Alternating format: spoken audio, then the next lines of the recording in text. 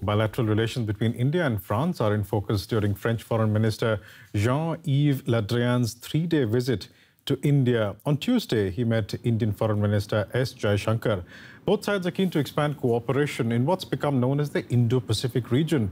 Cooperation in the maritime domain is an essential part of the relationship, as was evident in the recently concluded naval exercise La Perouse, which saw French and Indian naval vessels on maneuvers with those from other nations. And joining me now is former Indian ambassador to France, Rakesh Sood. He's currently a distinguished fellow at the think tank, the Observer Research Foundation in Delhi. Ambassador Sood, welcome. Now, Foreign Minister Le Drian's visit is in the wider context of the so-called Indo-Pacific region. What does France expect from India here? Well, France is, I think, the first of the European countries that has, because of its long-standing presence in both the Indian Ocean as well as in the Pacific, because of its overseas territories. I'm talking about the French Polynesian Islands and the New Caledonia in the Pacific, and I'm talking of the Reunion Islands in the Western Indian Ocean. Therefore, France has always had shared the notion of the Indo-Pacific in the same manner that India has.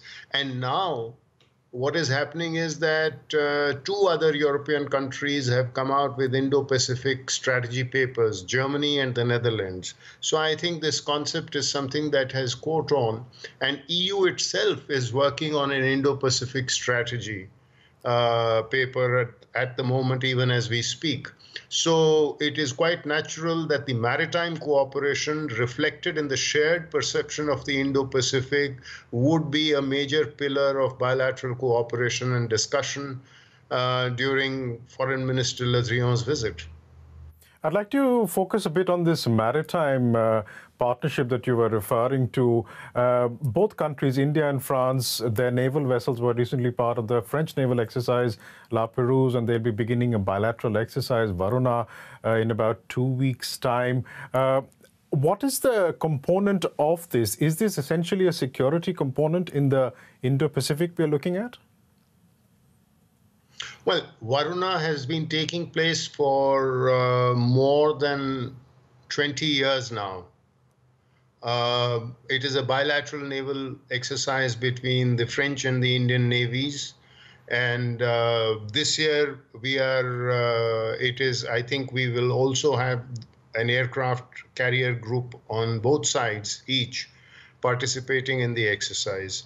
The exercise Le Perouse that you just referred to, which has taken place earlier this month, is an exercise that involved the 4 Quad nations as well as France, indicating the French willingness and desire to be in a cooperative relationship with the Quad as well. As you know, Quad is not an alliance because India is not an ally of the United States, unlike, say, Japan or Australia. But the Quad is a partnership because the 4 countries share the vision of an open and independent Indo-Pacific, which operates according to rule of law. Now, that is a principle that France also shares with the members of the Quad, and hence the exercise Le Perouse. Over and above that, India and France also have a shared vision of a blue economy because of the long coastline that India has and the coastal communities, which are particularly vulnerable at times of climate change, and the island communities that France has, as I mentioned earlier, both in the Indian Ocean and in the Pacific. Therefore, France is also acutely conscious of the need for sustainable blue economies. We have about 30 seconds left. If you could just talk a bit about the bilateral ties between India and France, and what are the other areas of this relationship? Well, France and India have been strategic partners since 1998.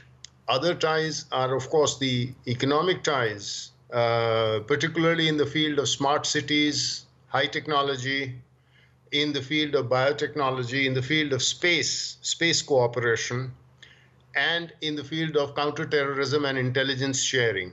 These form the pillars of the bilateral strategic partnership. that has been in existence with France since 1998. We'll leave it there for the time being, but thank you so much for joining us. Ambassador Rakesh Sood speaking from Delhi. Thank you so much, sir.